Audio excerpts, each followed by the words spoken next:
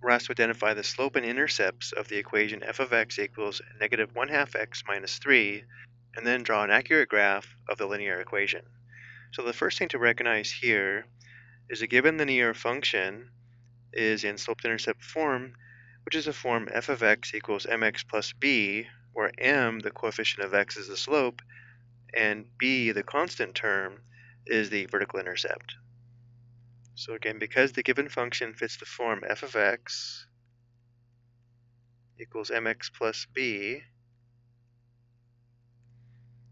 we know m, the slope, is equal to negative 1/2,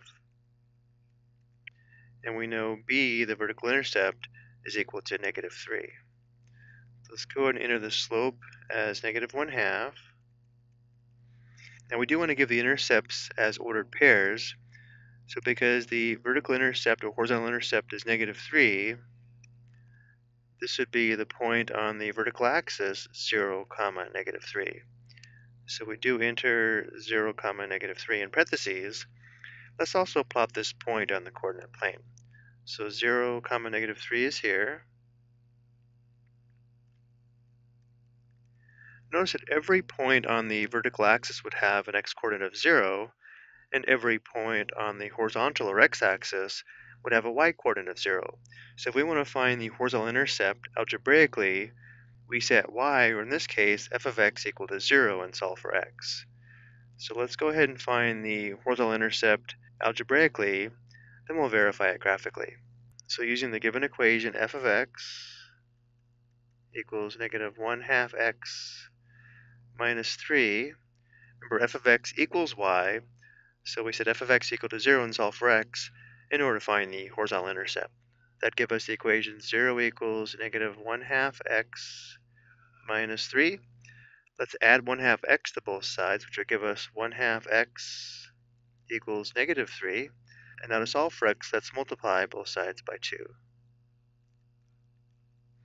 So we have x equals negative 6, which means the line crosses the horizontal axis at x equals negative 6, which would be this point here.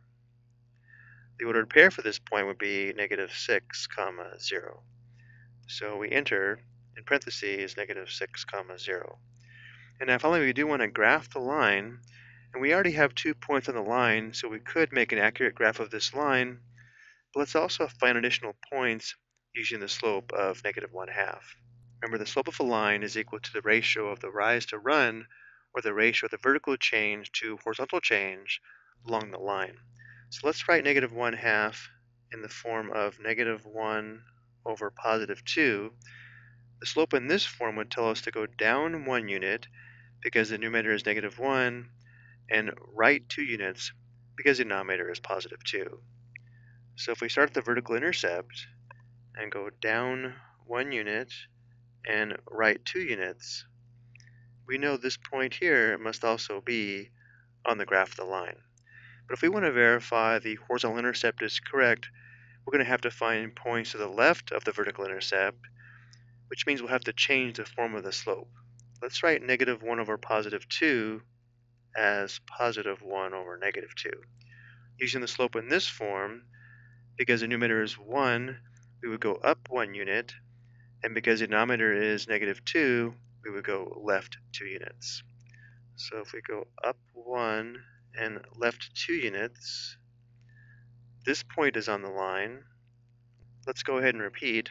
Up 1, left 2. This point is on the line.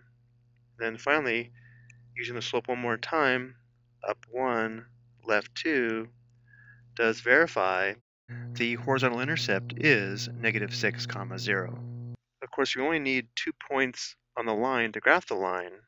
By finding multiple points, we were able to verify the horizontal intercept. And now the graph of the line must look something like this.